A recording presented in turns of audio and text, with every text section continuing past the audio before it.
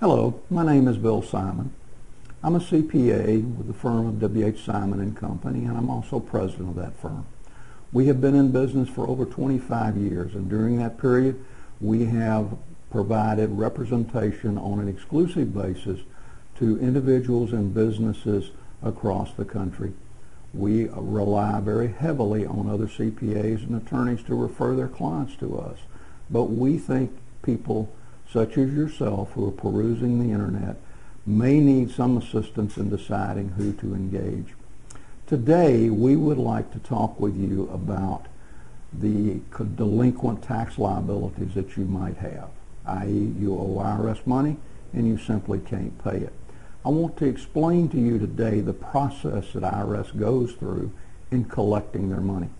First of all, they will send you notices, and a series of notices, 3 or 4 notices, will be mailed from a campus of IRS. That is a computer processing center wherein they will send you notices on a recurring basis, and each notice becomes a little more threatening, and they tend to move in a direction of threatening to seize your assets or levy on your wages or on your bank account. So the first step is going to be a series of notices. If that doesn't get your attention, typically you will receive as a minimum a phone call from the Internal Revenue Service saying that they have attempted to collect the monies but have been unsuccessful. These calls don't always take place, but many times they do. In those phone calls, they will attempt to secure various financial data from you, including where you work, where you bank, what assets you own, what type of income you have. And many times they are developing a financial snapshot of your situation to provide them with opportunities for collecting the money. The next step will be possibly a visit from a revenue officer, person who's charged with collecting delinquent taxes, wherein they will ask for similar information, or they may in fact ask you to come to their office or even issue you an administrative summons requiring you to come to their office and provide them with information.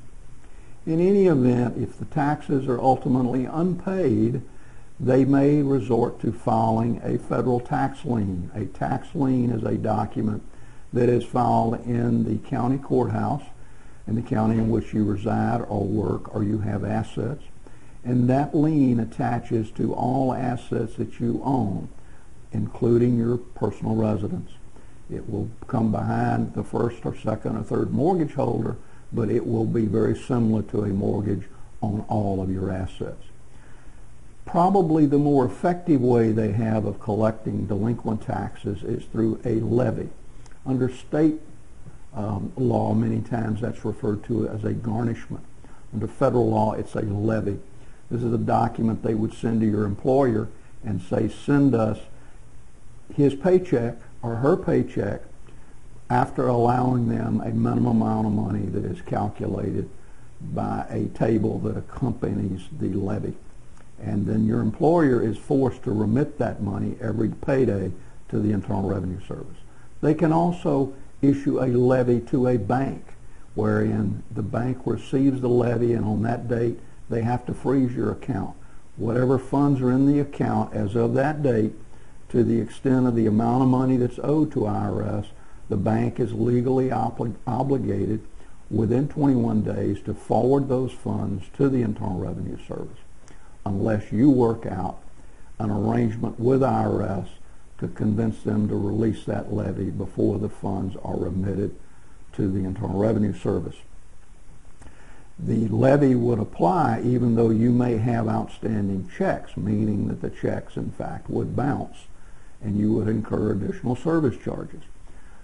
This is a very serious tool that IRS uses to get your attention. All of these things can be avoided with the proper representation. It is very critical when you owe IRS taxes not to ignore them. Do not bury your head in the sand.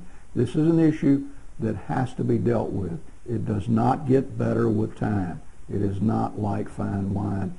These issues must be dealt with, and dealt with on a timely basis, or you will find yourself at the end of all of these bad situations I've referred to like levies and liens and possibly even the seizure of assets such as automobiles, boats, RVs, and even your personal residence.